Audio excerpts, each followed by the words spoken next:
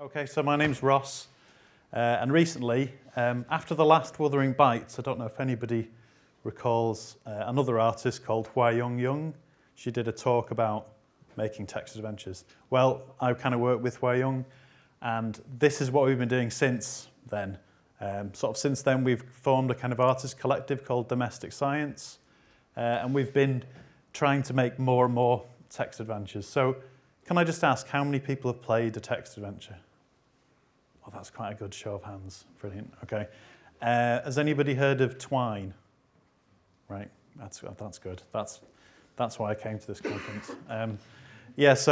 We've been making text adventures. I'll start from the beginning. Okay. Right. First off, the sort of slightly stupid name of the talk, which isn't an acronym, because that's what it would be, and it doesn't really mean anything. When I say off-grid, I'll have to admit I'm not really very off-grid, certainly after the last talk. But what I kind of mean by that is when I used to play text adventures, and then if you continue to try and do so now with contemporary ones, often called interactive fiction, you tend to do it on your own. You tend to do it on your computer. You tend to do it indoors. And I just had this idea, I'd much prefer to do that outdoors in weird places. Also, the non-fiction bit, I'm kind of interested in how games could be about real places rather than always fictional ones. So hence the non-fiction. And also, they are games that I can just about make as a non-programmer. When I first started making text adventures when I was 12 on the ZX Spectrum, I was still a non-programmer, and I still am a non-programmer. And I used some software called The Quill. Anybody remember that? Oh, brilliant. Awesome. And then recently I found the emulator on the Internet Archive, and I started remaking a game I made when I was 12. But anyway, that's another story. So you can see here, this is my colleague Glenn, and this is our most off-grid text adventure that I'll come back to. It's solar-powered. It only turns itself on when it opens the lid. But I'll come back to that. Yeah, so there's probably the first text adventure I played, which is The Hobbit. So a few years ago, I worked in a primary school in Millom in Cumbria. And it was kind of my proudest moment that I managed to make a class of children play The Hobbit. Unfortunately, they kind of didn't quite see the value of it at first. They were told, oh, there's these two guys, you're going to make a game with them over this week. And they're like, yes, we're going to make a game. And it's like, make them play The Hobbit. And they were like, so disappointed. But eventually, once they realized the sort of horrendous limits and lack of graphics, they kind of got into it and kind of started making much more complicated games than the ones that I've been making in Twine, using something called Inform, which is more of a classic text adventure. What we've been making is kind of choose your own adventure games. Yeah, so anyway, the other thing is they are cheap to make. You can make them with a class of primary school kids if you want to. It's a bit more difficult to make, a bit of GTA with a class of kids, unless you're a bit of a Unity person or something. And then coming back to that thing, why play games in your house when you can play them with a pork pie in a castle in the Lake District? So this is a text adventure about Ray Castle. I don't know if anybody ever's been to Ray Castle on the banks of Windermere. And it's kind of like a murder mystery that we built in Twine. So you can kind of export it really simply to a web browser, and then kids could just play it on cheap tablets as they wandered around the castle. See, where are we? Yeah, so that's one of the first little projects I did was in Grisdale Forest, where at the time I was doing a lot of work with Minecraft and trying to make Minecraft maps based on the real world. So we did this little project where I was using, is it going to work? Oh no, it doesn't work. I can go left and right, but I can't go down. Sorry. Yeah, so in the forest, we were doing this project with some biologists from Lancaster University, and we were taking slime mold, taking photographs of it, and then kind of using those photographs to build Minecraft worlds. And then we kind of put them on Pocket Mine server that I could serve off my phone, and then people who visited the little clearing in the forest could sort of play it. So that was like an early kind of prototype. Oops. Yeah, and then going back to the Ray Castle project and on another Minecraft theme, I was doing something where I worked with Patrick Fenner, and we made a little radio control system, so you could kind of children in the castle could hide these Minecraft blocks, and then they'd send their parents to go and find them. And when they found them, they'd press the button and it would send a radio message through the sort of Edwardian concrete onto the Minecraft server that was just on a little Raspberry Pi downstairs. So this project about Ray Castle was kind of interesting because I don't know if you know anything about that castle, but it's, apart from it being a place where Beatrix Potter went on holiday once for 2 weeks, it was also the home of the Merchant Navy's radio communications college, and they were there for about 20 years. Then after that, some scientists called the Freshwater Biological Association, who still work today, they were based there for 30 years, but for some reason, everyone's talking about Beatrix Potter in that castle and not the other stuff. So our project was to try and remind people and the sort of family audiences who visited about those histories. So that's where we ended up with this kind of weird radio Minecraft hybrid thing. Right. This is, sorry, I'd have this habit of putting my own notes on the thing. Yeah, so yeah, that's the main thing, really. I love making games about where you are, and where you play the game kind of affects what's inside the game. It's a very basic thing, but it just seems nice that where you play it could affect how you play it and what's inside it.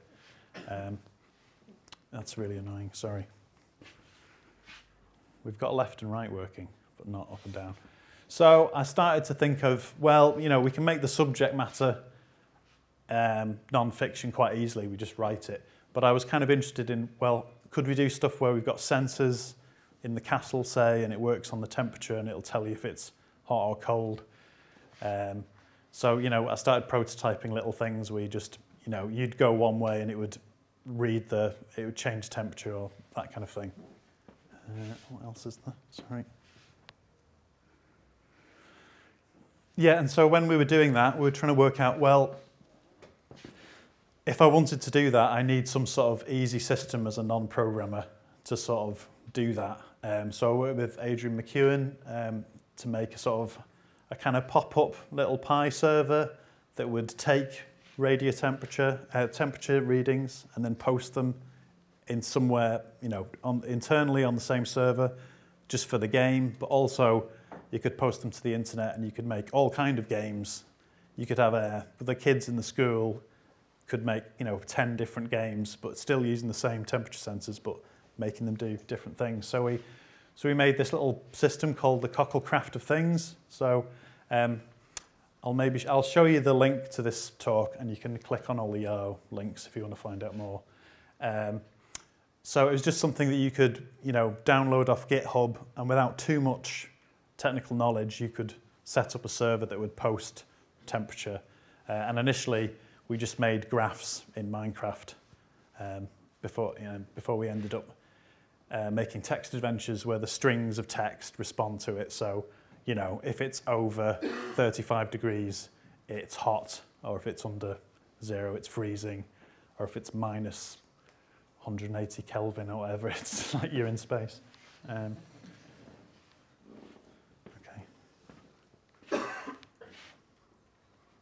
Yeah, and then we took that kind of system and gave it to Hua Young, who was doing a project in Brazil, where she was talking about working with they were a kind of more off-grid community. And they were talking about how fresh water's dealt with in Brazil. And she made a text adventure based on that. She kind of went a completely different way, but I built the kind of systems so that she could take it, and even though she'd have very limited power, she could put the sensors in the river in Brazil, serve a little game off the Pi, and for that afternoon at least, people could get online to the game with their phones, and then you'd interact with the data in that kind of way. So yeah, so that's quite interesting if you want to play that game from that link. Laura, do you want to give me a 10-minute warning when? Because I'm not very good at timekeeping.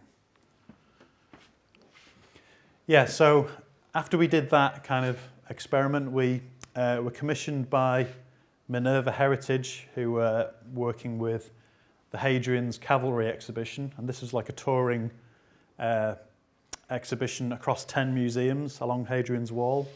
They had all these kind of great artifacts from the history of the sort of cavalry that was based at Hadrian's Wall. So they wanted us to make some sort of artwork about that, and it was also about trying to make people visit more than one museum because they're all kind of strangely interlinked, well, just by the wall. But so we ended up inventing this project called Mile Castles. And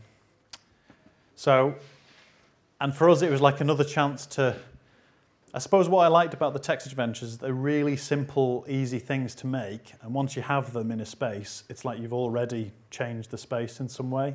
And also the way, you know, if you read a story about something and you visit the place, you've kind of already entered a sort of virtual space. It's like augmenting things without a massive VR headset or something. But then the problem with it was because these museums, a lot of them were had really dodgy connectivity. Some of them you couldn't even get like a text message somewhere. So if we'd have made a nice, you know, Twine game for you to download, you wouldn't really be able to download it in all cases. And plus, we didn't like the idea that you had to have a smartphone to play it. And it's like some kids don't, or their dad won't let them have it, or that kind of thing. So we were trying to think of an even lower scale way of kind of playing a game. So we ended up with the idea of just taking really little cheap RFID tags, and then we'd place little screens. These are like little text screens, and we'd hide them in the context of the museum. And if you just took your RFID card, you could stick it on the box, and it would read the card, and it would store what was happening in the game on these kind of little tags with the little face on. So you'd go up to the box, and the box would read your tag, and it would give you some text, which would say, "You are playing Mile Castles. You need a horse. Please go to the stables to find a horse." And then you'd have to find a box in the context of the stables, place your tag on there, and it would go, "You have a horse. Well done. Move on and practice archery." And that was the kind of dynamic of the game. And each museum would have 3 to 4 boxes. And like a Twine game, it's like a choose your own adventure. So your choice of what you did, whether you got a horse or you didn't bother getting a horse, or if you gave a tribute to Mars, the god Mars, or the god Epona, you'd have to visit different boxes to make those kind of choices. So it was it started becoming it's a much more modest kind of engineering than a spacecraft. But to us, we ended up building this really strange system to make a choose your own adventure game. And then we kind of realized that as we were making our own little boxes, we're kind of used to making little things like this, I suppose. So I'm based in Liverpool. I makerspace in Liverpool. So I'd make things like that, but I wouldn't normally make 30 of them.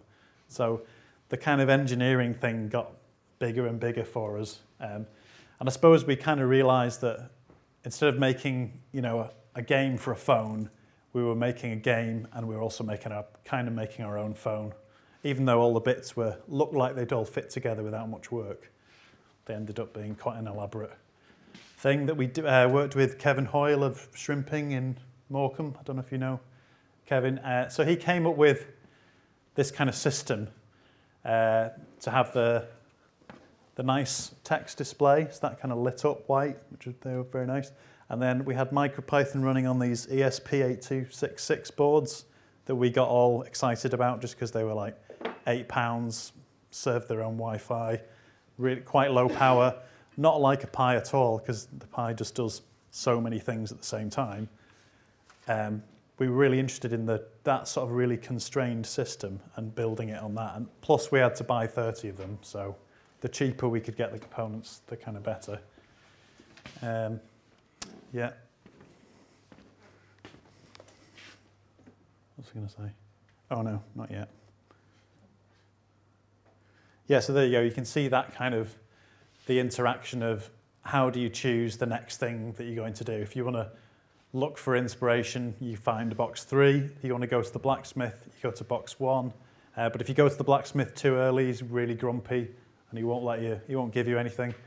So we had all these kind of choices that people would kind of play. And the beauty of it was that basically if you wanted to go to the blacksmith, you had to go outside, hoof it up a hill to visit the box that was in an old Roman street, and you'd have to log into the box, which kids really love doing that sort of thing, but adults really hate it.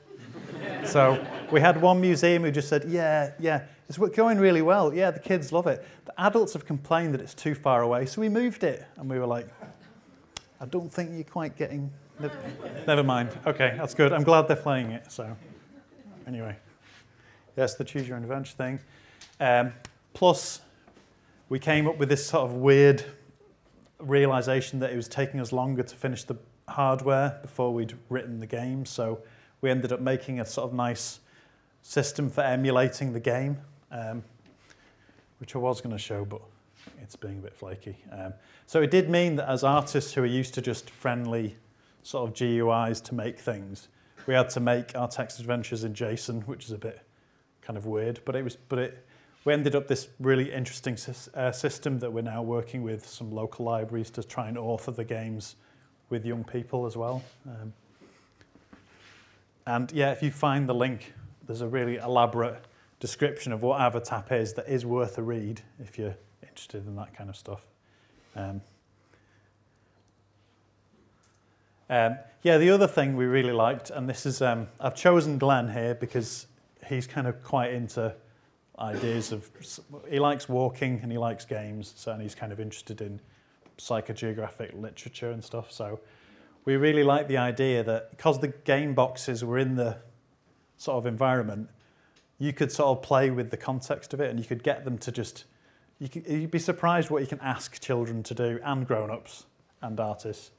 If you ask them to carry a stone, they will, like, oh yeah, this stone, couldn't take it. So you can see Glenn doing that. The nicest thing about that is that the game boxes don't know whether you're doing it. There's no way of validating it. It's just that people will just do silly things if you ask them to do it. And if you find that out, then that's even better. You found out you can just skip all that if you want to, but loads of people would know they could skip it, but just kind of do it anyway. So that became a sort of part of the system we didn't realize was there, and you didn't have to do any code. You could just tell people to, like, just act weird in museums. So it was good. But then the thing is, they would act weird, but in a non-fiction way. They would, like, you know, think about the context of where they were. Their weirdness would be in the style of a Roman soldier. So, yeah. Am I okay for time? Yeah, so I'm going to move on to the sort of latest project we're doing, which is a kind of, I don't know if you've heard of James Med's Awkward Arcade project, where basically he was, like us, frustrated with any kind of indie game that you discover online or whatever. They're often, you can only really play them on your own laptop at home. You can share them and you can rant about them online, but it'd be much nicer if you could play them like the arcades of the past. You could put a pint on top of them. These are specially designed so that you can put a pint on top of the kiosk. So we thought, and one of the games is this awesome game called Quiz in Love at the End of the World, which I think you should all play. It's sort of sexy and beautiful in a sort of slightly inappropriate way, but it is really good. So we were so interested in the idea of putting these kind of text adventures as an arcade game that we thought we need to just have an arcade of our own that was specifically for these kind of games. So this has been touring in Liverpool, in a Toxteth Library, the Exchange in the West End of Morecambe, and in Barrow Library. And then alongside that, we're making games with people in the library. But for this, we really wanted to focus on going back to the sensors thing, it was all very well doing your own temperature sensing and stuff like that. I don't know why, I never seem to make it past temperature. It's like, I've got a temperature sensor. I need to stop using it because there's just so many other interesting things on the internet that you could get games to respond to. So we decided to make these games that were inspired by bits of data you'd find online. So for some reason, the Office of National Statistics seemed to be a choice we all went for. So I'll give you a quick demo. Will my mouse work? Okay. There you go. Will that work? Oh yeah. Yeah, so Glenn made a game based on when he worked in the co-op in 1998 to 1999. And when he was working there, he took a photograph every day. But then what he's done is that he's based the game on the sort of household goods prices at the time, which he found that data set online, and then you have to do extremely menial tasks in the co-op. You can get the milk. Let's just play, shall we? This is how exciting non-fiction is. You could, explore what happens when an Asda is threatening to open down the road. You can't really get more exciting than that. Obviously, there's always weird music being played in supermarkets, so he's also got a data set of basically all the songs that were playing when he took the photograph. So Who Let the Dogs Out? That one. So let's go get the meat. Oh, there's no stereo out there. Weirdly, the co-op in 1997 had their own radio station. 10 minutes. Anyway, yeah, I'm going to quickly. I could spend all day in the co-op. I don't know. It all became down to supermarkets. This whole project. So Hua Young, she's made. It's kind of like a wiki. If you're somebody she's originally from kind of Texas via Korea or something like that. But if you wanted to make a wiki about English food shopping habits from early 90s onwards, then this is the sort of game that you'd end up with. So let's go for a ready meal. What do you reckon? 5 minutes, 10 minutes? We've only got 10 minutes, so let's do. Oh, there you go. So it's just basically her kind of map of English shopping habits, and it has to have, because it's Hua Young, it has to have a pun in the title. So these British Isles, yeah. So that's that. Sorry. Yeah, the thing I was really excited about in the non-fiction idea was that. Do you know when you hear politicians speak, you kind of expected to sort of make a judgment call on what they say. But generally you have to kind of, I kind of believe what he's saying. But it's like, but is what he's saying correct? I don't know. I can't seem to access that data right now.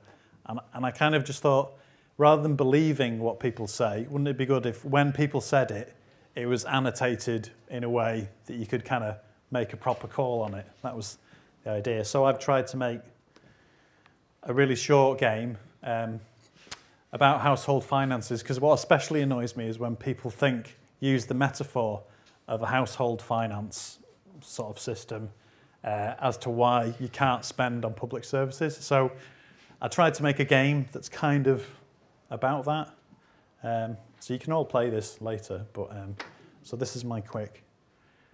It's really silly. So there's your budget. You can pay the rent. Right, done that. Shopping. Yep. Okay. Bills. Oh dear. Right. I don't know what to do about that, really. Print money? No, you can't really do that. Well, no. Oh, but wait, but I think as an economy, you can sometimes do that. And anyway, so I was trying to explore that. And I kind of wanted to see if there was any data, you can get that off gov.uk, which is surprisingly on message about austerity. Anyway, I wondered if you could make a game that used, some proper economic models, because I'm not an economist. But I know that households and economies are two different things. I have a budget of maybe £10,000 a year, whereas the economy has a 770 billion budget. So there's going to be differences.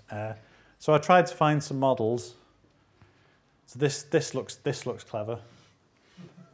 Yeah, this is about a growth model, and look, that's interactive, isn't it? Look, but I don't know. I still don't know.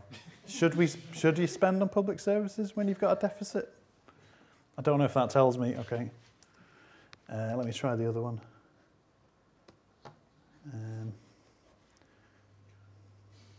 What does this one do? This says the word Keynesian in it, which makes me feel like I know what's happening. That sort of projects things, but it still doesn't really tell me. Yeah.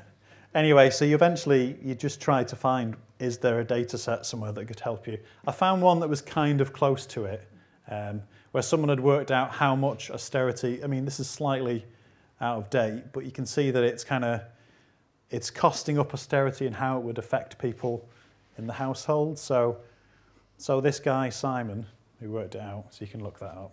There's Simon. He worked out that it kind of costs each household £3,500. So I thought, okay, well, maybe we could put back that into the game. So I did. We've got less money now, so let's see. Oh, shit. Let me see. Dear, okay. I think I might have to work in that co-op again. Yeah. It's not working. Yeah.